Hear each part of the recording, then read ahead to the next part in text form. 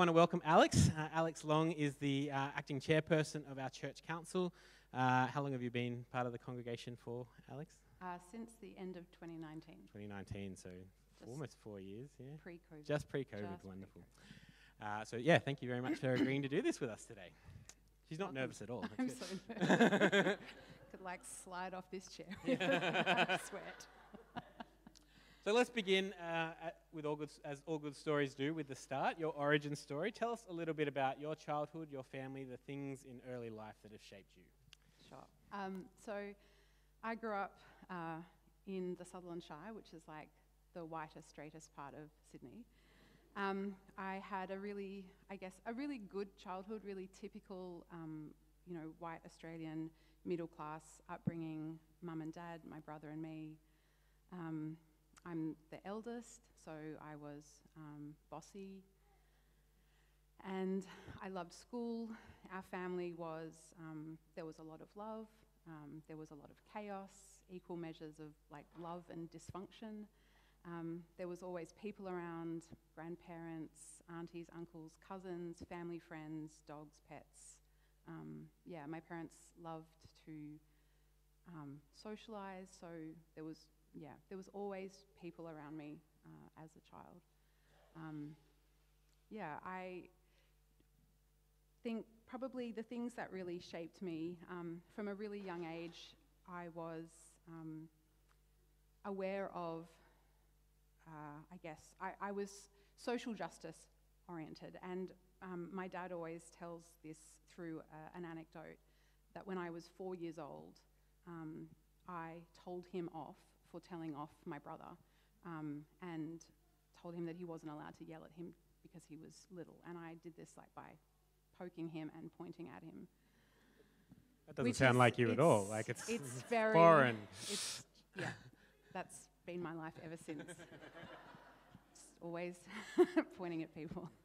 I loved school. I loved learning, but I also struggled with anxiety when I was a kid. I had my first panic attack at age 8. I didn't have any language to talk about it until I was 25, and then also discovered that my dad had the same things. So we'd had that shared experience but never could communicate it with each other. It was a pretty good childhood.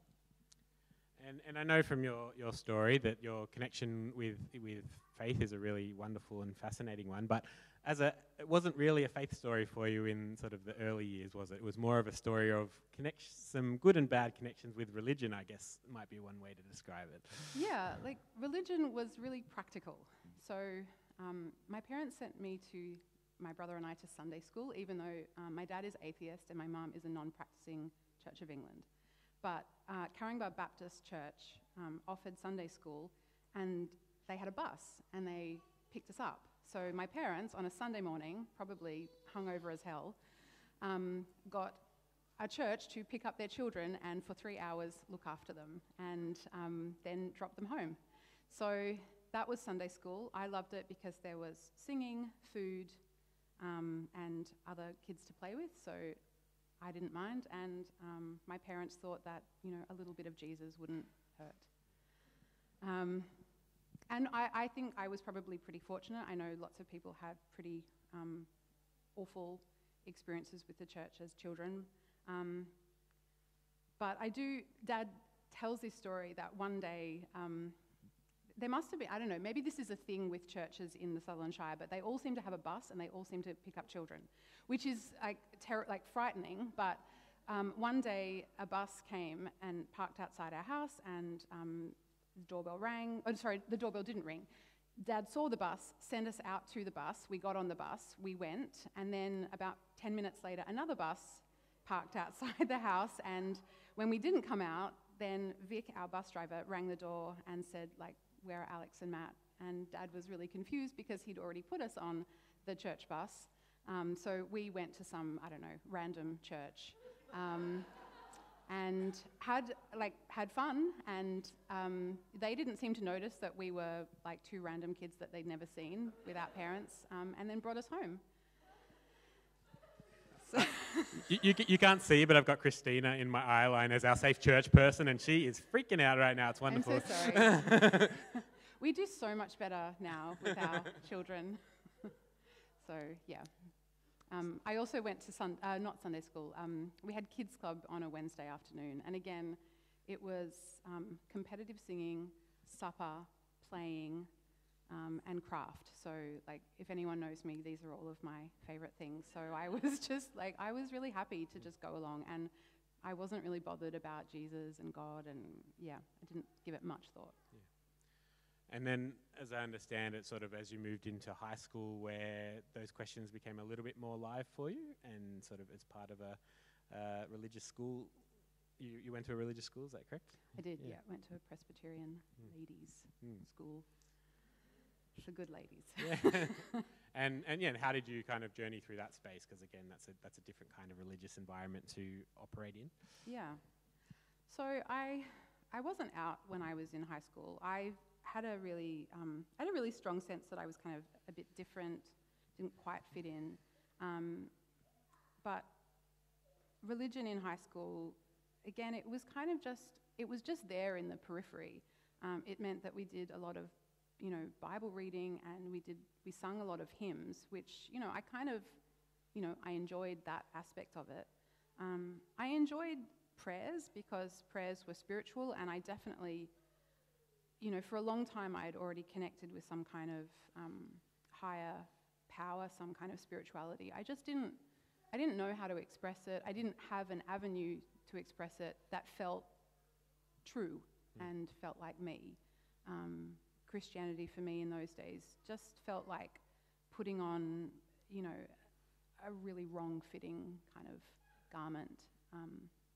And people who at high school were Christian, were in a group called Crusaders, which, apologies, Christina, because I know you were a Crusader.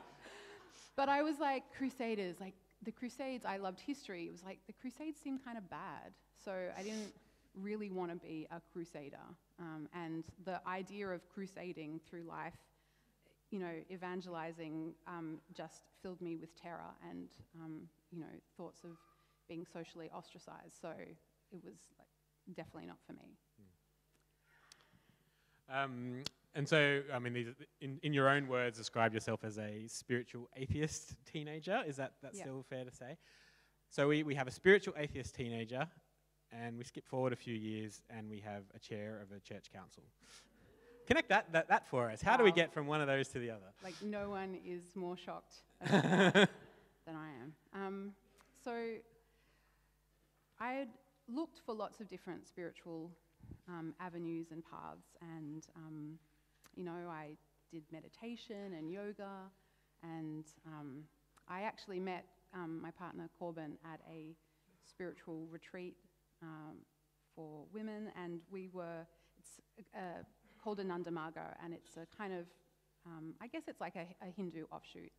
And it was run by this group of tie-dyed wearing lesbian ex-Ananda Marga nuns who'd been kind of ostracized for being too lesbian. So, I certainly fit in culturally there, and I did love it. And there was a lot of singing and meditation and community, and it was really a beautiful time. And it led me to Corbin and a group of women who I still deeply love and respect.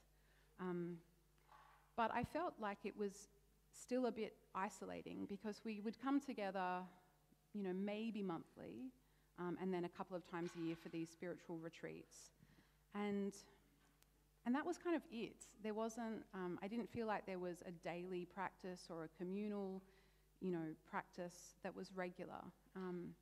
And it also seemed really focused on, your internal transformation as a human rather than how do we, build community? How do we do justice? Which is like on the t-shirt. It wasn't community connected in that sense. So one night we were, sitting in bed reading and talking about this sort of conundrum, and Corbin said, well, why don't we try another path? Like, what about church? And that I was like, wow, really? Like, you would even consider that? I only knew of one possible church. I knew a lot of us know David Barrow. He's part of our community. He's online at the moment too. Oh. Hi, Dave.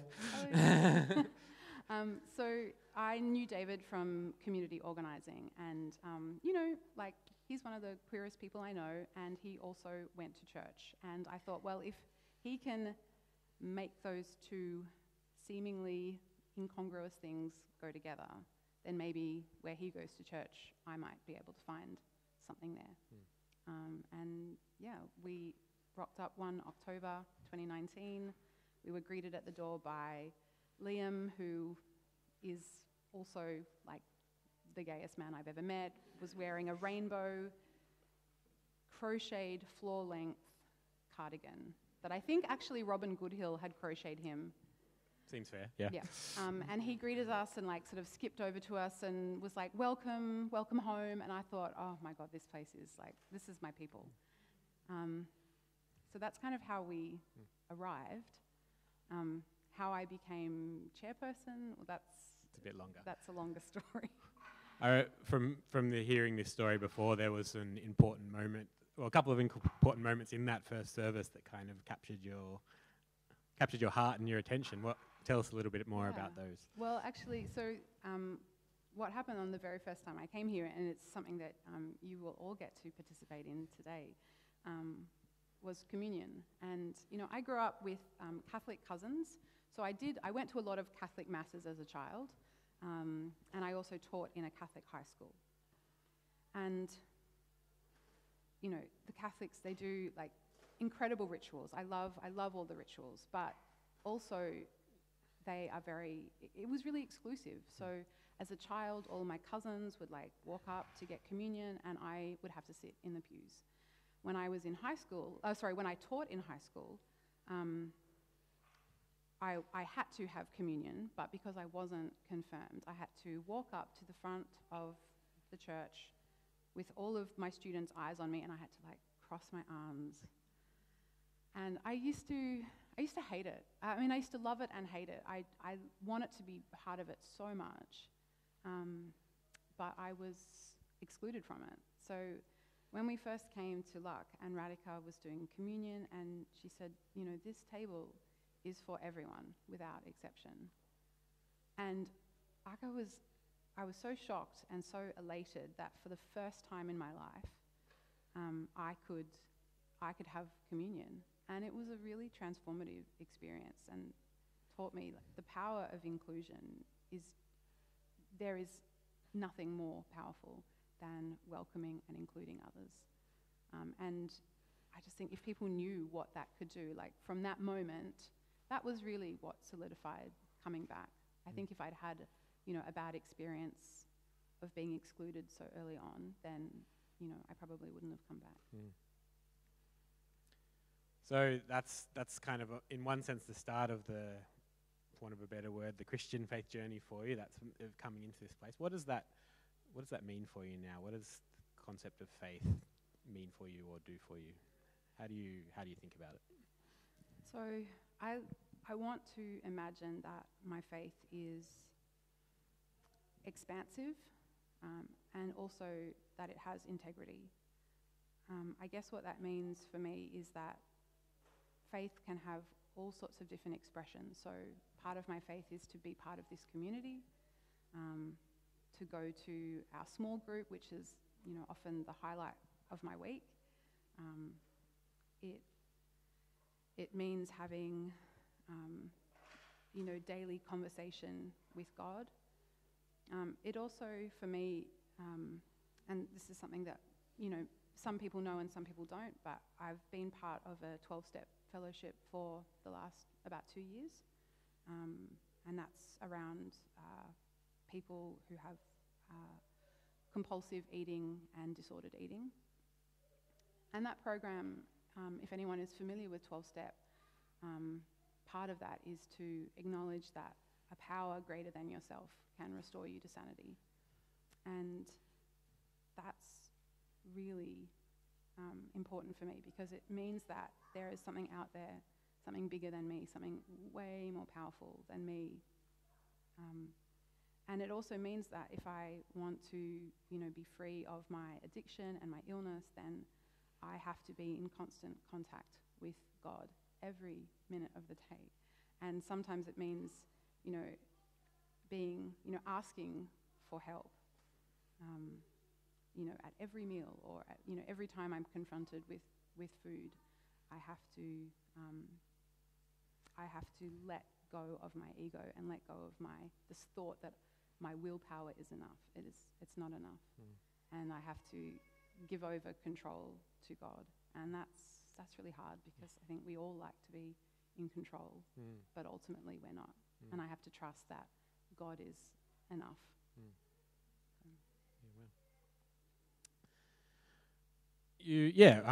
We've been so grateful for both you and Corbin's presence with us here, and gifted so much to us in this space. You've been part of a number of committees and groups in helping lead this church, and have more recently stepped into a void of being our church council chair. What's your vision for this community? What do you see is here already, and what do you hope for the future for this community? I hope that Luck is a place of healing for us as individuals, but also us as a community, and us enacting healing on the community. The profound truth for me of the Bible is that it's profoundly non-violent. Jesus' message is to love others as you would have them love you, or as you love yourself. And I think for a lot of us, we really struggle with loving ourselves. We don't know how to do that. So faith for me is part of, learning to love myself and healing all of, our many traumas, so that we can go out into the world and not do harm, and to actively heal others, heal our institutions, heal our environment, heal our planet. And I hope that, Luck can be a part of that. I think, I look around me, and this is like just the most glorious rainbow church I've ever seen. I never imagined that a church could be like this. And I hope that, this place is a place of healing, so that when we go out into the world, we are healing others and being non-violent, and not just passively non-violent, but actively non-violent. That's what I hope for Luck. Do you have any key memories over the last 3 or 4 years of this community that sort of stand out to you as this is Luck at its best?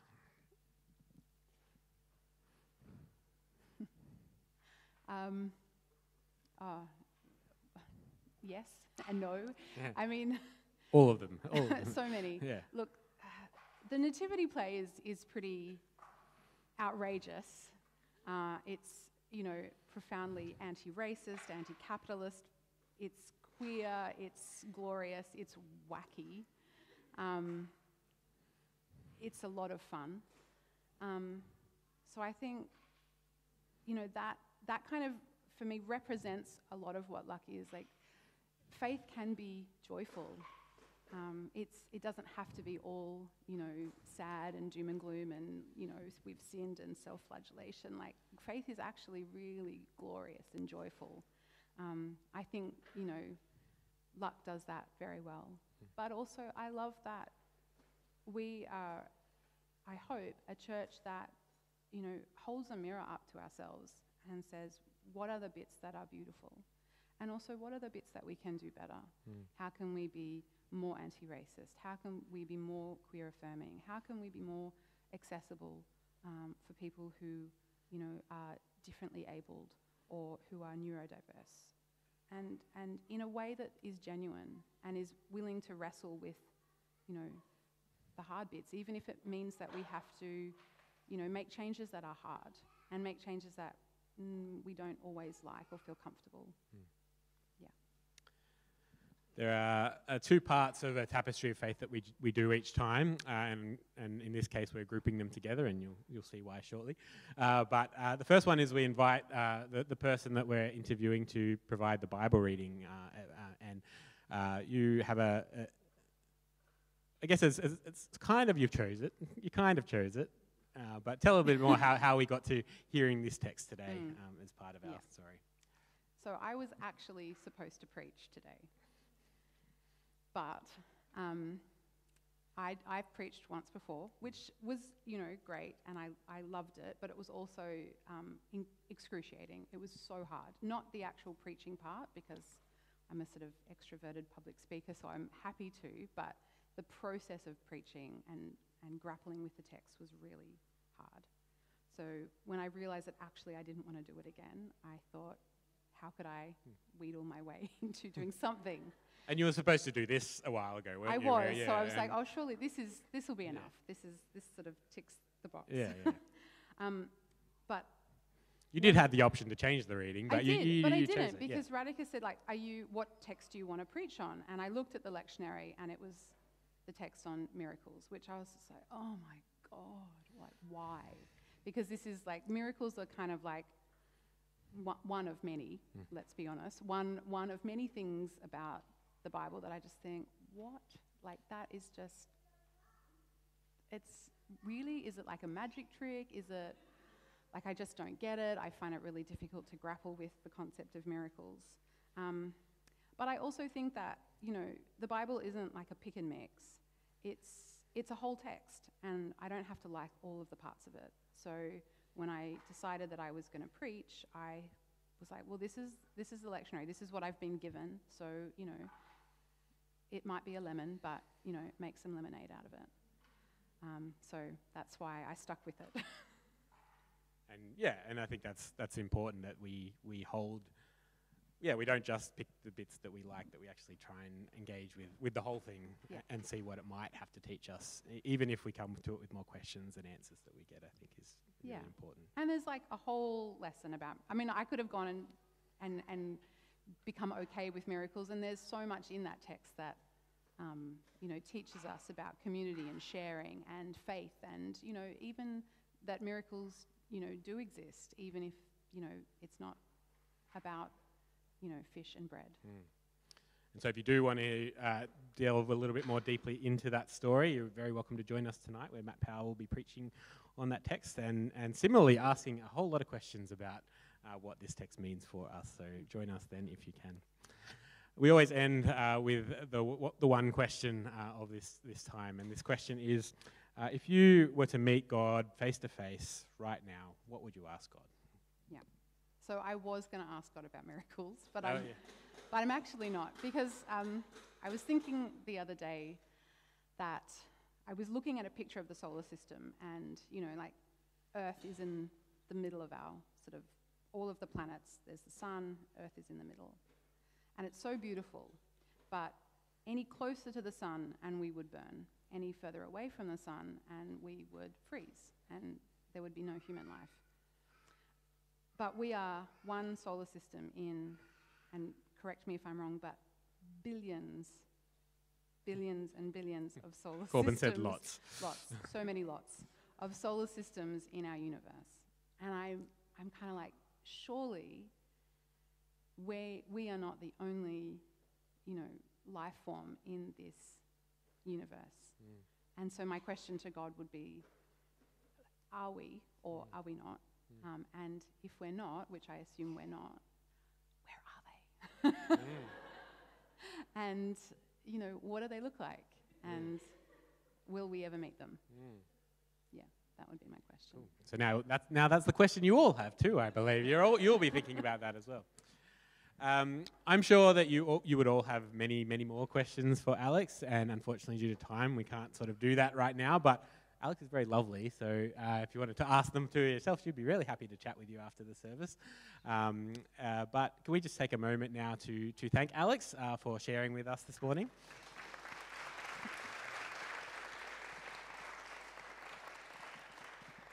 And as we close, I might pray for Alex, and then we'll share in the response from the screen. So let us pray. Gracious and loving God, we are so grateful for the gift that Alex is to this community. We give thanks for her journey, for what she shared with us today. We give thanks for the joy and experience that she brings to this community. We give thanks to all the ways in which her gifts are used in this place, and we ask your blessing on her for the future as she works with the Wayside Chapel, as she continues to lead in this community, and for all that she does in her life. We ask blessing on her and on Corbin, and we give thanks for the blessing that she is to us. All this we pray in Jesus' name. Amen.